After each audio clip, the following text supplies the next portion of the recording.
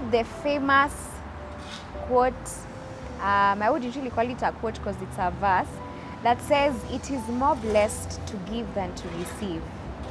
Today we'll be looking at the second part of this series, The Day of Love, right here on CITAM Church Online Youth Cafe. My name is Mwaniki.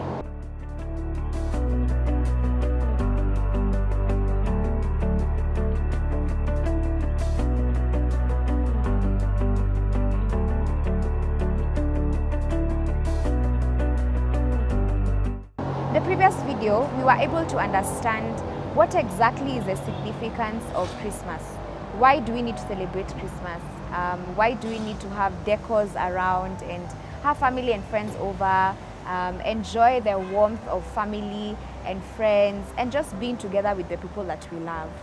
And we're able to understand that the essence of Christmas is for us to celebrate the birth of our Lord and Savior Jesus Christ, that God in Himself actually expressed His love for us through the birth of His Son Jesus Christ.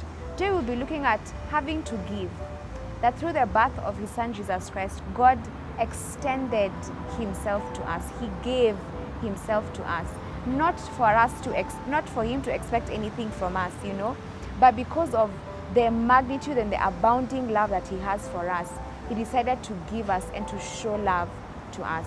And this is how I want to bring this home.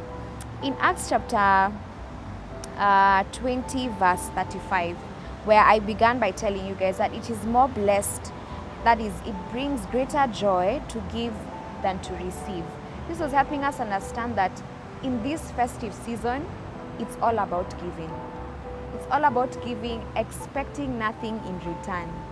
It's all about giving in the most weirdest and interesting forms that we could ever think of, expressing and showing love to other people. Just as God was able to show love to us, just as God was able to give us His Son so that we can receive the redemption of our sins, this is how God is also asking us to have this kind of character as we go through this festive season. As we go through this season, let's extend a hand of gratitude to someone. Go out there, visit a children's home, give what you need to give, and expect nothing in return at all.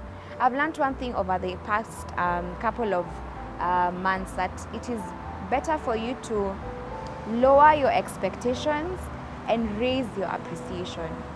It's very difficult for us to extend a hand of love or a hand of thanksgiving or to give someone something, whether it's a character of kindness, to express kindness, whether it's to express love to someone. And it's sad because very many people may not necessarily receive it with thanksgiving, they may not say thank you, but at the end of it all, our accreditation is to the audience of one. Will God be happy with what you have done? Will God be pleased with what it is that you're doing in this festive season? So as you go through it, as you enjoy yourselves, remember that it's all about giving and not expecting anything in return.